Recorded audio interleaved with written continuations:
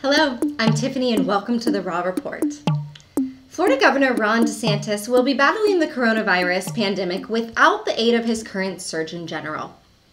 Great idea. Surgeon General Scott Rivkees, the state's top medical official, is exiting Governor Ron DeSantis' administration in September, Florida Politics reported and WFLA-TV confirmed.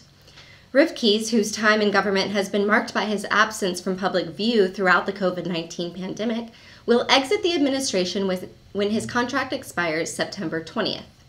The news comes as Florida continues trudging through the pandemic with peak cases and hospitalizations on account of the Delta variant. Following the news breaking, DeSantis' press secretary, Christina Pushaw, issued a statement.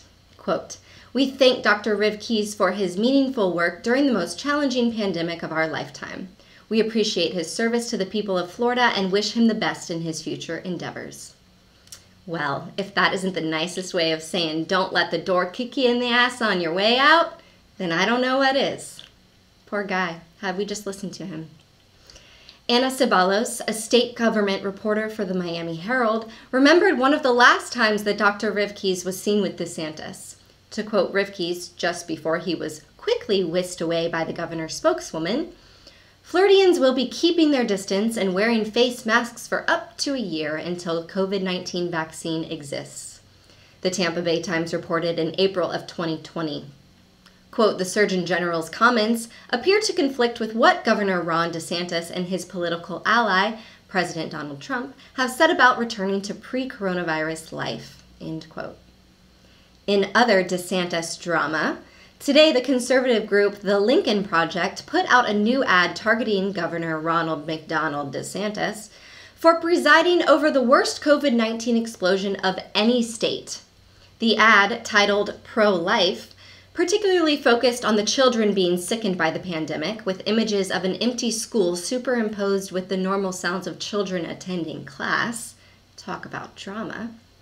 Quote, "Florida leads the nation in kids hospitalized for COVID," the ad displayed as a headline from the Tampa Bay Times. Quote, "Central Florida children increasingly being hospitalized for COVID-19, some were eligible for vaccination," the ad displayed as a headline from the Orlando Sentinel. Quote, "Gut-wrenching children making up more of Jacksonville's surge of COVID hospitalizations," the ad displayed as a headline from the Florida Times-Union. Quote, "Florida's children's hospitals see pediatric COVID cases soar amid Delta variant surge." The ad closed out with a clip of DeSantis at the Conservative Political Action Conference boasting, quote, "Florida got it right and the lockdown states got it wrong," end quote. Not quite right, actually. Perhaps had we paid a little bit more of attention to Surgeon General Rivkees, who according to FLGov.com is an internationally renowned expert on developmental biology and pediatric endocrinology, maybe we wouldn't be having to worry so much about the numerous cases of children that this variant has affected.